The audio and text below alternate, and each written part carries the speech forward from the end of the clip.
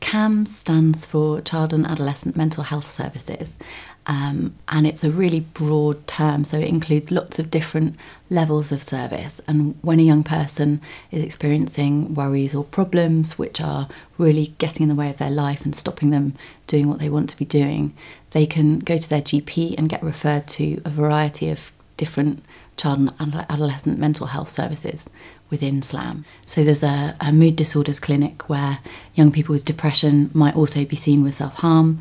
There's a DBT service, which stands for dialectical behaviour therapy, which is for young people with a diagnosis of emerging borderline personality disorder who also self-harm.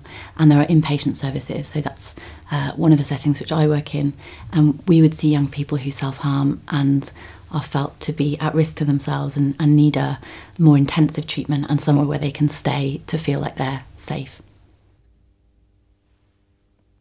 I think it's most helpful to think about self-harm as a coping strategy, which young people use if they have a variety of worries or problems. And we're not thinking about trying to take away that coping strategy straight away. We're usually trying to understand why it's there. It's really unclear whether there are more young people self-harming now than 10 years ago, and the research on this is mixed, but it does seem likely that there has been an increase in self-harm. We're also not really sure of the reasons why that might be, so partly it might be an increased awareness about self-harm now, and so we may be more aware that it's going on, but also perhaps there are more stressors for young people today. The main methods of self-harm that young people often turn to include cutting and something which is called self-poisoning in the literature, which means taking overdoses. Families of young people who are self-harming are really important, and they can do lots to help support the young person just by being there. If the young person isn't talking, isn't opening up, I think it's really helpful for families to make a bit of time and to sit down and ask the young person if there are any worries. Having said that, I think it's important to get a balance between respecting the young person's privacy if they also want sometimes not to talk about it. We get really positive feedback from the young people who come to our services, and anecdotally, certainly when people are leaving the ward, they often say that it's been very helpful to understand and make sense of what's going on for them. And that in itself can be quite a powerful intervention. Whilst there's been a lot of research done with adults who self-harm, which have shown a variety of talking therapies to be very helpful, those same studies need to be carried out still with children and teenagers, and that's work which is starting to be done now and is quite exciting.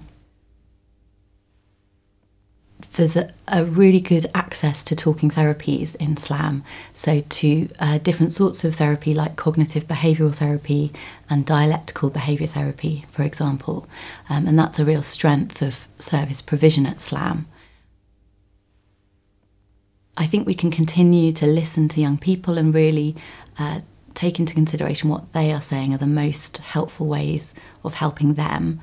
And I think services are developing more flexible ways of working with young people, so using newer technology to communicate with young people, using mobile phones and texting to remind of appointments. And we're really interested in finding out what young people think is the most helpful thing. But ultimately that's going to be different for everybody, and we need to tailor our treatment packages to help the young person that we're seeing. If young people or parents are worried about self-harm, I would really recommend a website by an organisation called Young Minds. So if you Google Young Minds and self-harm, lots of different information is available there for parents and young people on what self-harm is, on the different sorts of treatments that are available, and on different ways of seeking help. Young people can also go and speak to their GP. They don't have to go with a parent if they don't want to, but that's the best way into accessing child and adolescent mental health services in SLAM. And there are a wide variety of services available, and there are people who will help in a non-judgmental way.